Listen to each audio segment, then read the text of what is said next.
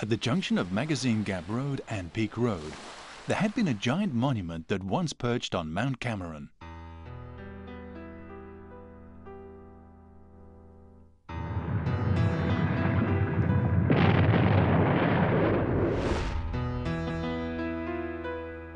It was a shrine erected by the Japanese army during their occupation. It was Chiruto, or the Japanese War Memorial. Overlooking the Victoria Harbour, it was meant to be a symbol of power. The granite foundation of the site can still be found today.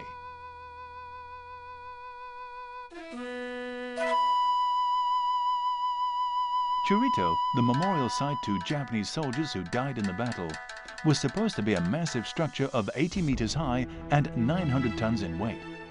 It would have been the biggest Chirito in East Asia at that time.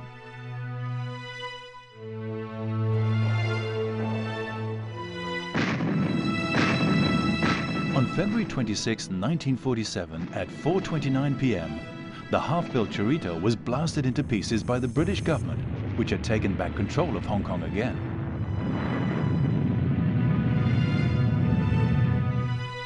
The detonation was also meant to wipe out the humiliation the empire had suffered. The British were determined to make Hong Kong remain a part of the empire.1941年12月係聖誕節，雖然整個社會係處於一個較為緊張嘅狀態，個經濟環境冇變動，百貨公司仍然係開嘅，咁仍然大家會去選購一啲禮物。當然就西方人就會較為注重呢樣嘢啦，但係市民嚟講就平常心態去過嗰個12月咯。普通市民嚟講，對當時港英政府個防禦力其實係有一個信心喺度嘅，因為你見到11月當時加拿大軍隊嚟嘅時候咧，係好高調咁樣喺彌敦道一路步操翻去深水埗軍營嘅。咁同埋就係40年開始已經好多嘅演習，防空演習，亦都有嗰啲所謂夜晚嘅燈火管制嘅演習。當時咧，因為歐洲戰場嘅緊張咧，所以英國人咧都將大部分嘅軍隊調咗過去歐洲。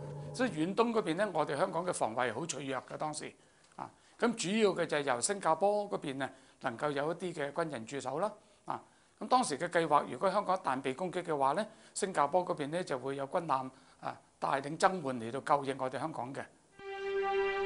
In 1941, Winston Churchill once remarked that should Japan decide to attack Hong Kong, there was nothing much Britain could do. He later backtracked from that position and agreed with the opinion of Major General Christopher Maltby, the general officer commanding British forces in Hong Kong, who thought the city was defendable, and the Gin Drinkers Line, the defensive line that stretched across Kowloon Peninsula, was a solid one. At 8:30 a.m. December 8, 1941, the air raid sirens broke out the eventual news to the people of Hong Kong. After all those years of lurking in the background, the Japanese army finally mounted an all-out offensive against the city. The Japanese Air Force sent out bombers to destroy all aircraft at Kai Tak Airport. Within minutes, the Japanese forces had total control of the air. At the same time, 3 units of troops crossed the Shenzhen border and descended upon the new territories.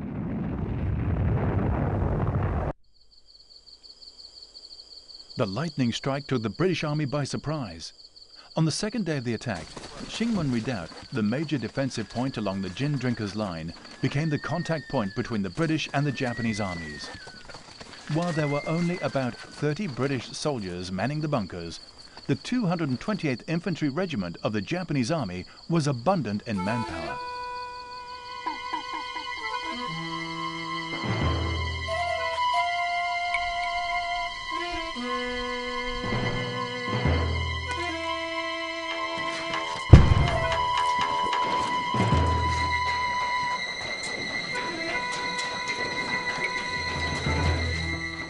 They launched a sneak attack.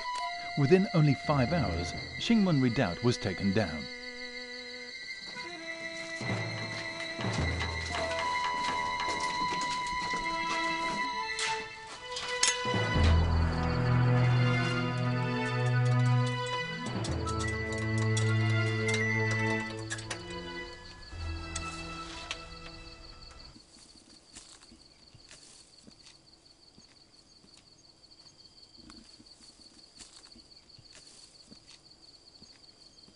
呢度咧就係當年日本軍隊咧個酒井隆嘅部隊其中一個支隊，由若林東一率領之下，佔領咗呢度啦。咁若林東一咧由呢度進入咯。咁我哋會見到佢為著要炫耀自己嘅勝利佢就刻咗幾個字啦。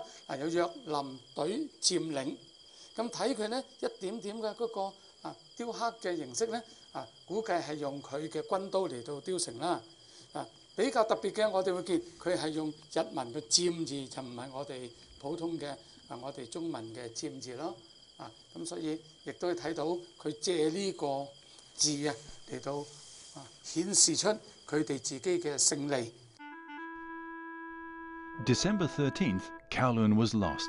In the night of December 18th, the Japanese army crossed the harbour and met strong and bloody resistance from the British forces. December 21st, a telegraph from the Hong Kong government to Britain showed an intention of surrender. December 25th, the Governor Mark Young, accompanied by the Army's commanders, headed to the headquarters of the Japanese forces, a room on the 3rd floor of the Peninsula Hotel, and signed in person the document of surrender.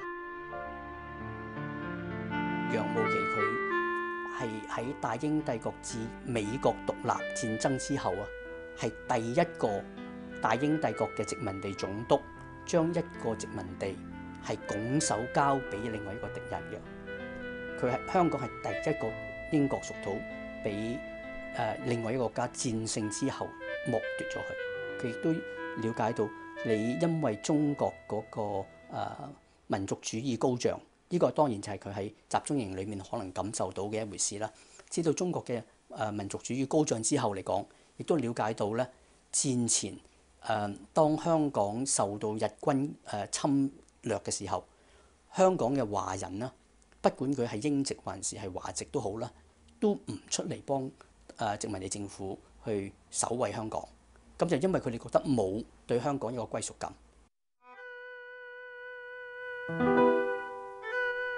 On December 25th, 1941, the Japanese forces took over control of Hong Kong.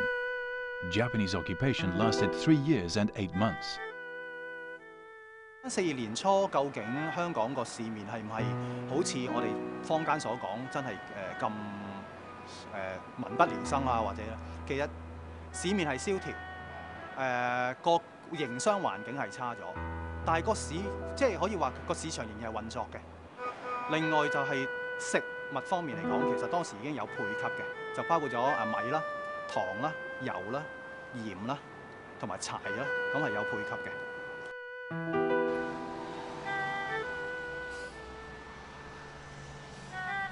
The ceding of Hong Kong to Japanese forces, though not entirely unexpected, was an image blow to the British Empire.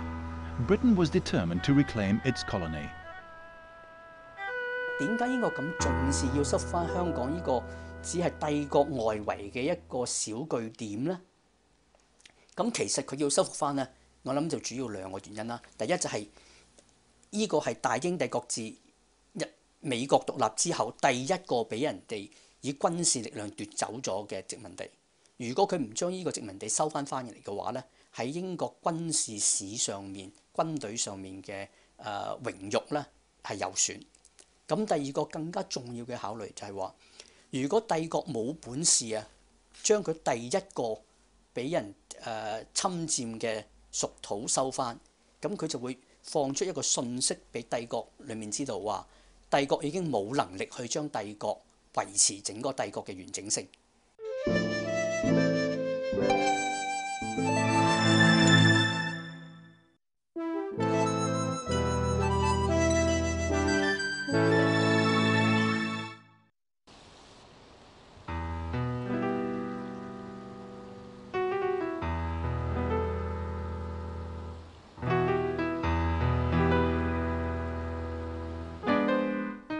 According to the files in the National Archives of the United Kingdom, there had been talks between China and Britain since 1942 on the abrogation of extraterritoriality that the UK had in China. Britain was insisting that discussions on issues such as the lease of the new territories should only come after the war ended.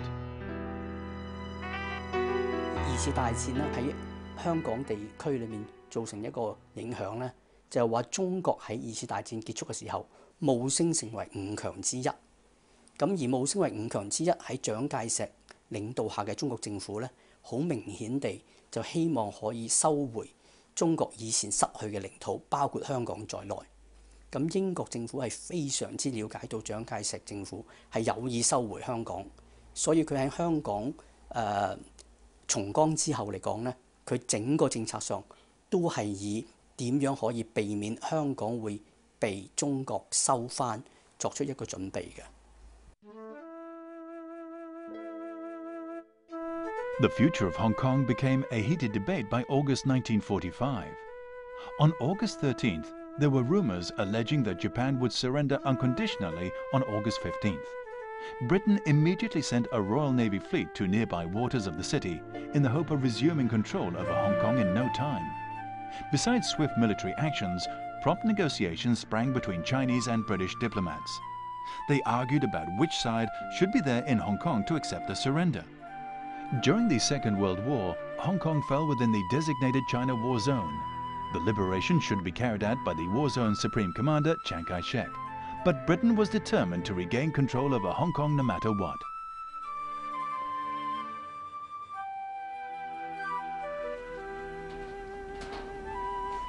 As the Sino-British negotiations went on, a British Army Aid Group agent was sent to get in touch with Franklin Gimson, Hong Kong's colonial secretary before the war.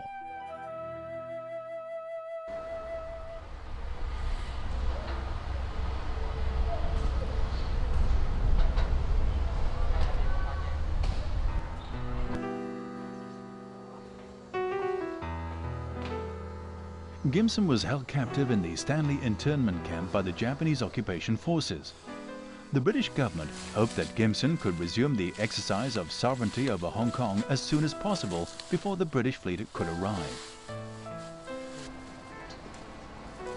In his memoirs, now a collection in Rhodes House Library of the University of Oxford, Gimson told of his story. When Gimson knew about the impending end of Japanese occupation and the coming change of fate for both him and the Japanese, he was overjoyed and eager to wield his yet-to-come power. Gimson said, "A senior official of the Hong Kong government, I request to resume the governance of Hong Kong." The Japanese responded by saying that they were unsure whether Hong Kong would still remain under British rule after the war.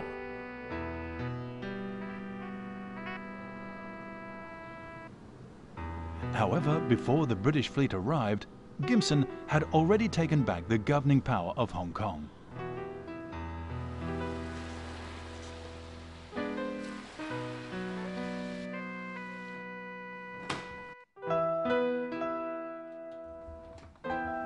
我睇咗好多外交部嘅檔案啦、殖民地部嘅檔案啦，負責香港嘅官員啊，真係咧時時都提及呢件事嘅，就係佢哋做咗幾多嘢，佢哋做咗幾多嘢。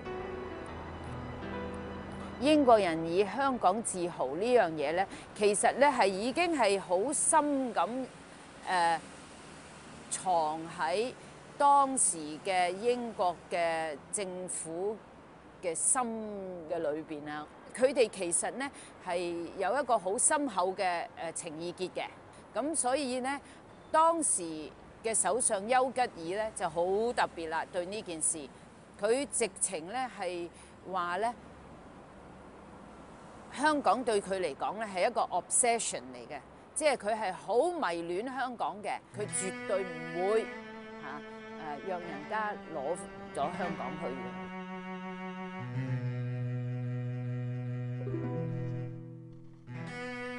During the talks about the surrender, it was thought that China should hold the ceremony as Hong Kong was in the China War Zone. However, the United States made it clear they did not oppose Britain's reclaiming sovereignty over Hong Kong. On August 27, 1945, the Supreme Commander of the China War Zone, Chiang Kai-shek, in a concession, authorized Rear Admiral Cecil Harcourt as the head of Hong Kong's provisional military government to take over Hong Kong from Japan on behalf of both Chiang himself and the British government. Britain did not recognize the authorization, nor did it protest. Major General Okada Umekichi and Vice Admiral Fujita Ritaro signed the document of surrender in front of representatives from China, the US and the UK. Then they untied their swords and also surrendered them to Harcourt, marking the end of Japanese occupation that had lasted for 3 years and 8 months.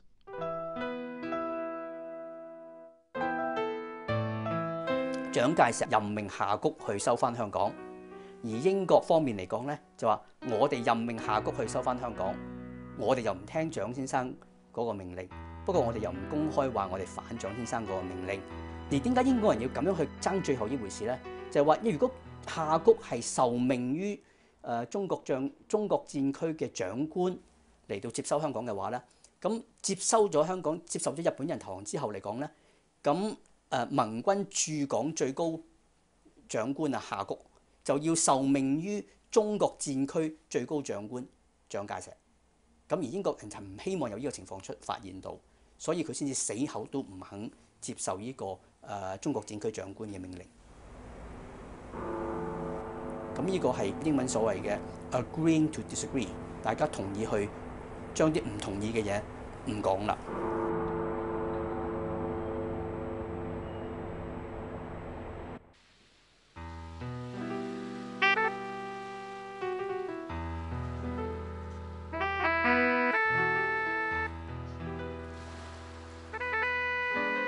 根據文獻咧，1945年8月咧，咁當時英軍重奪香港嘅時候咧，咁就係登陸喺我後邊呢一帶嘅海軍船塢。咁其實當時第一個登陸嘅咧就係一個華人嘅海軍長官，就帶領一小隊係登陸咗海軍船塢。咁呢一個係華人嘅海軍長官就係羅威廉，咁佢係一個加拿大嘅土生華人嚟嘅。喺羅威廉身上邊咧，我哋睇到幾個元素啦。咁佢係一個精通中文同英文嘅華人啦。第二，佢本身係一個加拿大人。咁事實上加拿大喺香港保衛戰亦都付出咗沉重嘅代價。咁第三，佢係一個皇家海軍嘅軍官。咁皇家海軍嚟講，可能係已經係代表咗英國嗰個所謂嗰個軍事或者政治嘅權威。咁羅威廉作為一個加拿大土生華人，又係一個軍官，成為第一個踏足香港嘅人嚟講，咁當時究竟呢一個係歷史嘅巧妙個，定係一個巧合啦，定係一個較為巧妙啲嘅安排？我相信大家係需要深思。Apart from the remains of the foundation of Churito, one can also find Japanese influences from the existing government house, which had been refurbished by a Japanese architect during the Japanese occupation. The additional main tower was designed with many Japanese architectural elements, such as long and narrow windows, a feature commonly found in Japanese castles. The black eave tiles found on the roof are embossed with the chrysanthemum crest.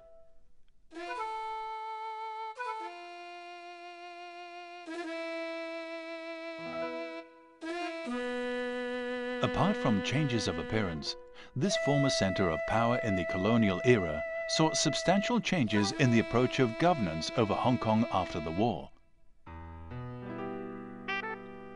In 1946, after resuming his duties as governor, Sir Mark Young immediately proposed a series of political reforms. His reform plan could be seen from his inaugural speech. He called for political reforms and more democratic participation in the governing process.